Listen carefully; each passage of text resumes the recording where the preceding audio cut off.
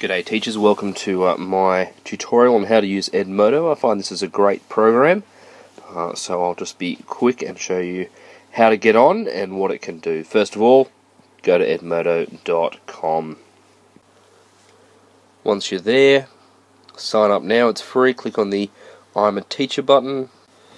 This will take you to the sign up little, whatever you want to call it, window. Just fill in all of your details there. I use my work one. Agree to the terms of services. As you can see, all filled out, looking beautiful. So this is what you'll find when you come in. This is the home screen. There's a couple of different screens you can look at. If you come over here to the profile, this will show you my profile as a teacher.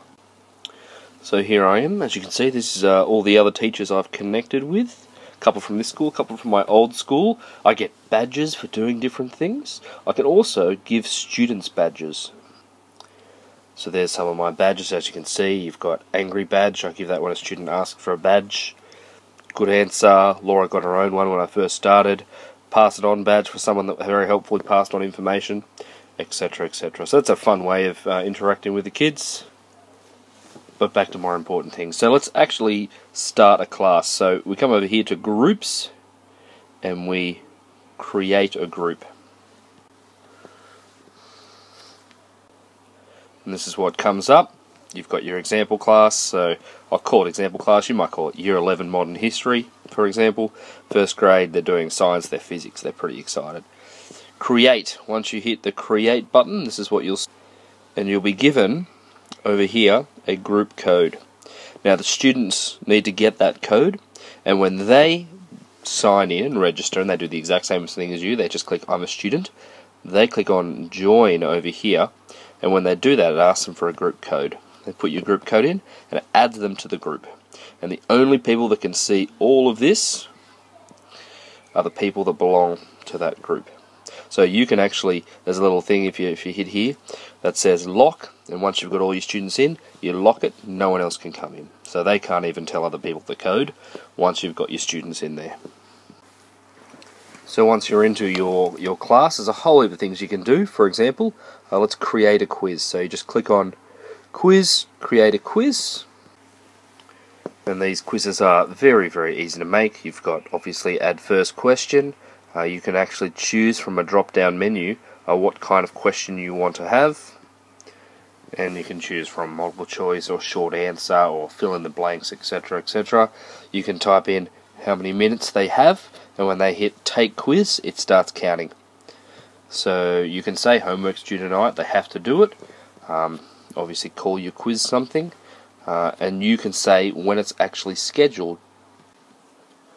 For all things, for assignments and for quizzes and for polls, you can actually schedule when to have it. So you can choose, hit the calendar, pick a day, choose a time even, hit OK, and it will pop up and say the quiz is now available.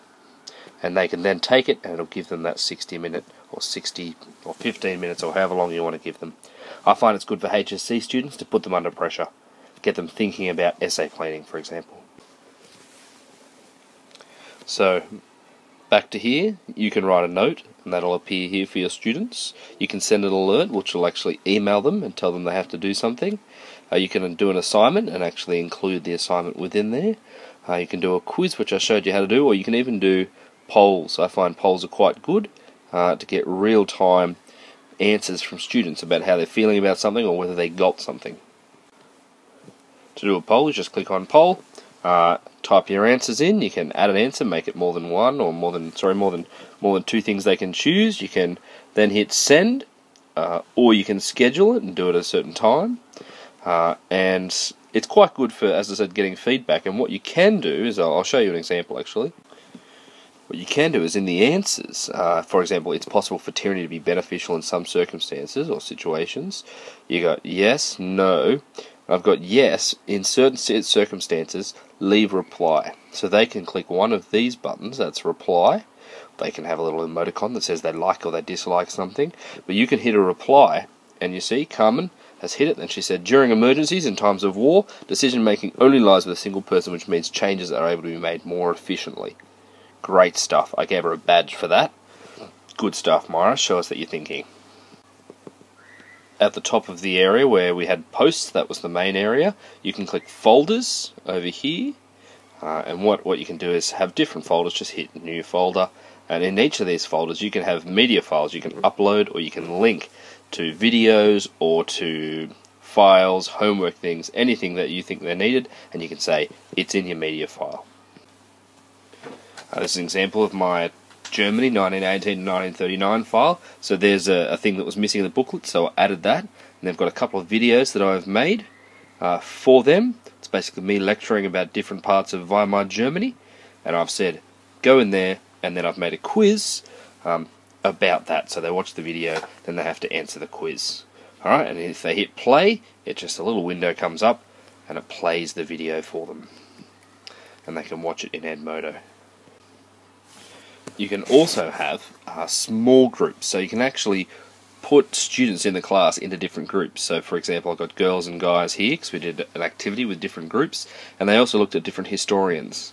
So I split them up into the lead group, that's the historian, and the Puker group, and what that does is the students are able to only see the posts from those people in their group.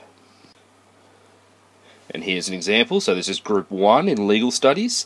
They had to look at a case of Corey Davis, and had to do a different overview, and Eric had to talk, and so they could actually discuss themselves both in Edmodo and as a group, and come up with different aspects of the assignment that I asked them to do.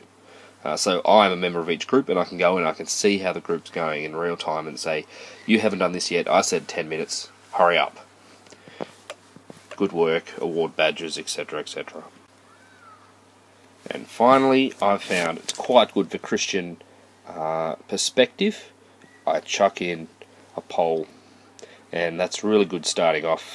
Here's a poll, you got to tell me why, so hit reply, etc.